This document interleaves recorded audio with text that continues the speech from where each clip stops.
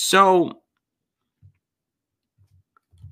Andrew Yang released his healthcare plan recently, and it is not Medicare for all. It is actually very far from Medicare for all, and he's not being totally honest about this. He's actually being quite dishonest. Now, you guys know how I feel about Andrew Yang. I have a lot of strong disagreements with the guy.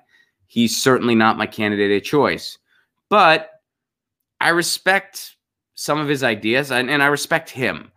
I think that Andrew Yang is just a principled guy that I disagree with, and a worthy opponent to kind of present the other side. That's why I've said I wish Andrew Yang would have run as a Republican.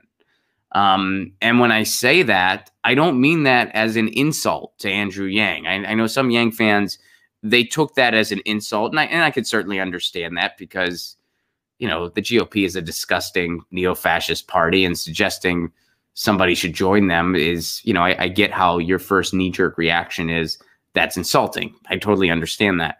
But I don't mean it in an insulting way. What I mean it as is, if progressives are trying to infiltrate the Democratic Party, why can't a tech libertarian like Andrew Yang try to infiltrate the Republican Party? Why do we have to just allow what the Republican Party is, allow that to continue unchecked? So that's what I'm getting at. And Andrew Yang's healthcare plan is not very good.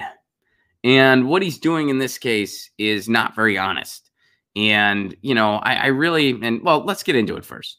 All right. So Andrew Yang draws contrast with rest of field on his new healthcare plan. Okay.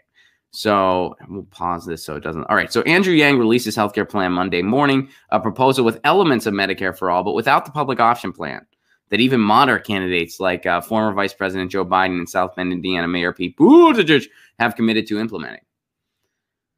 Okay, so what parts of Medicare for all does it have? To be clear, I support the spirit of Medicare for all, but swiftly reformatting, this is Yang speaking, swiftly reformatting 18% of our economy and eliminating private insurance for millions of Americans is not a realistic strategy. So we need to provide a new way forward on healthcare for all Americans. Again, this is what they were saying 10 years ago. We need to do it gradually. That's what they were telling us. We had the gradual baby step. That was the Affordable Care Act. Now it's time for full throttle single payer. Will there be a loss of some jobs? Sure. There will also be new jobs in the field. There will be new jobs in the field where you're working for an entity that's not leaving 30 million people out in the cold. And by the way, there will be new jobs in the economy in general because people won't be going bankrupt because of healthcare expenses. They'll have more money in their pocket because the Medicare for all is cheaper. So they'll have more money in their pocket. What does that mean? That means they'll go and spend it. So the jobs argument is just null and void. All right, so now they're talking about what they'll be spending. So what does he plan to do? Okay, his A New Way Forward plan includes pieces already in his competitors' plans, but it differs dramatically in several key ways, too. Yang's proposal does not include provisions targeted at expanding insurance coverage. All right, so he's not going to do anything there. All right, so what does it do? It doesn't work to expand the current system. So he wants to lower prescription drug costs. Okay, so that's one thing he's trying to do.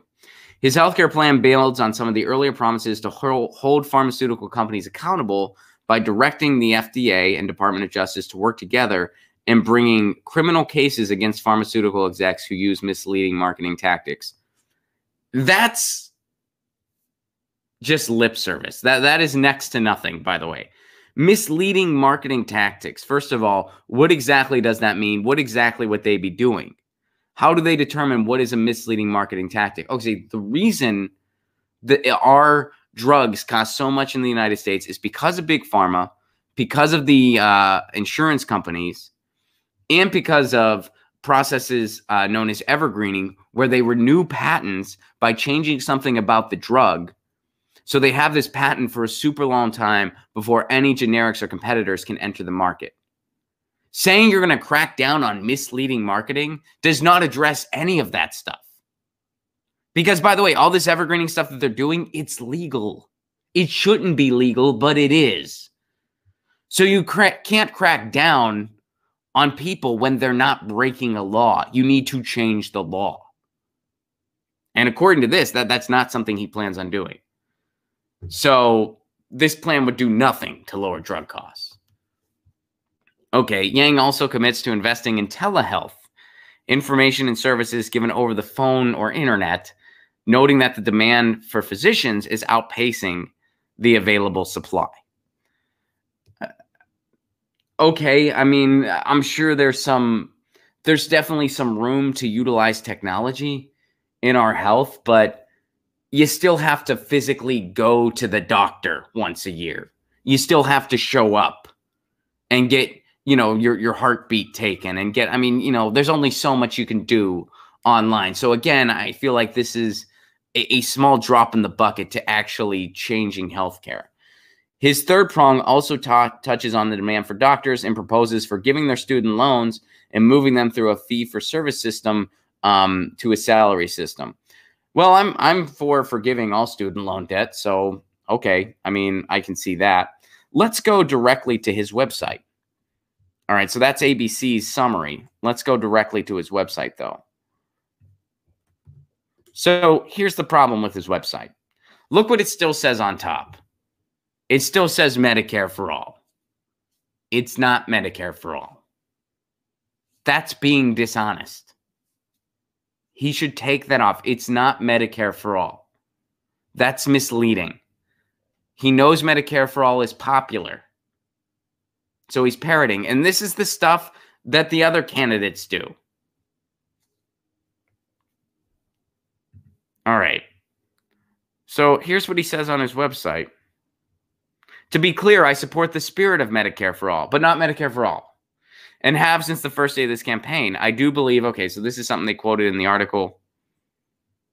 As Democrats, we all believe in healthcare as a human right. We all want to make sure there's universal affordable coverage. Okay. So here's what he says. This means controlling the cost of prescription drugs, investing in innovative technology to cut waste and boost access. This means shifting the incentive structure for providers, shifting our focus to more stages of care. That means revamping what comprehensive care means in the 21st century to include crucial aspects of well-being. So, and here's the thing. He doesn't cut the insurance company out of the equation. That's the big thing. He's not cutting them out. So, once again, this is a worthy opposition. This is an opposition to a progressive approach to healthcare. That's exactly what this is. Is this way better than what Trump and the Republicans came up with the AHCA? Yes, because it's actually trying to make people's lives better. I don't think Andrew Yang has this plan because he wants to be in bed with Big Pharma. I think he has this plan because he genuinely believes this is the best approach. I disagree with him. But this is a worthy discussion to have. I disagree with him because to really fix our healthcare system, you have to cut the for-profit insurance companies out of the equation, period. And you have to ban duplicative coverage the way Medicare for All does. I also think to really combat drug prices, he's right, we need to combat drug prices, but his plan to just sue for misleading marketing, that's going to do absolutely nothing. What we really need to do is change the laws for generics to enter the market. Who has a policy for that? Bernie Sanders does. Andrew Yang does not. So this is a worthy opponent. This is a worthwhile conversation to have. What this isn't is Medicare for all. So it's very dishonest that Yang is still hanging the Medicare for all brand at the top, while then simultaneously saying, well, I'm for the spirit of it, but it's not going to happen. So he needs to clarify on that, and this needs to come off his website. He is not for Medicare for all. He hasn't been for a long time.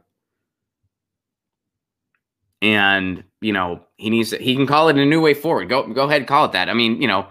He says that in the bottom paragraph here, my full plan for a new way forward, critical of the failings of our system and viable for the past to solve them. And he says, We cannot find the answers to one of the most serious problems in modern American history unless we are asking the right question. It's time we start asking the right questions. I agree.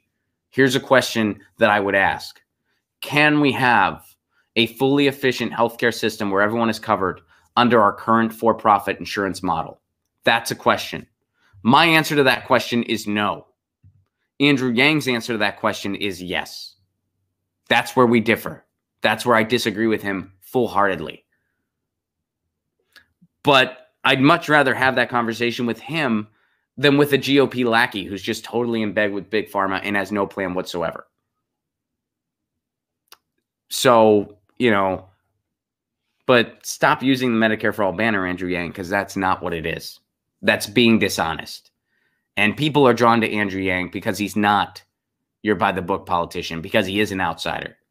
So, but by hanging the Medicare for All banner, stop doing that, Andrew Yang, because that's not what you stand for. That's not what you're doing. Please change that on your website. All right, so that's Andrew Yang's healthcare plan. I disagree with it strongly. Get your news on with Ron. Don't you want to know what's going on? We're getting our news on today. Get your news on with Ron. Don't you want to know what's going on? We're getting our news on today. You can tweet me an article at Ron Placone. We'll go through it together and make it our own. Get your